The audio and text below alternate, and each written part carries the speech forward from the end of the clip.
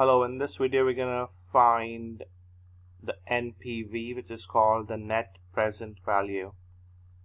To know what does it exactly mean, I would suggest read a little bit about it online.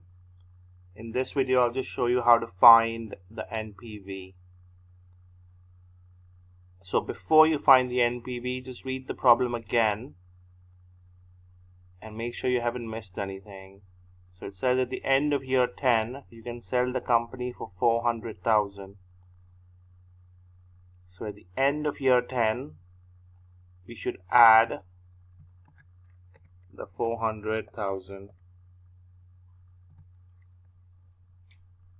Now one more thing, which is called the cost of borrowing or the cost of capital. This will be given in the problem, and this will be needed in order to find the NPV. Read about this as well a bit more to totally understand the concept. Now let's see how you find the NPV. What you have to do is equals NPV and open the bracket. The first thing you do is click on the cost of borrowing,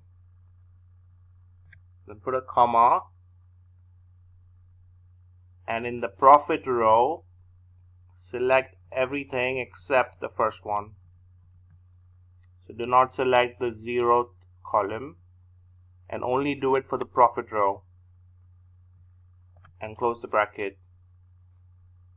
and then do plus the first one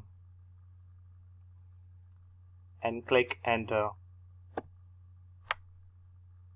So this is the net present value. Now if this is bigger than 0, you should invest in the investment.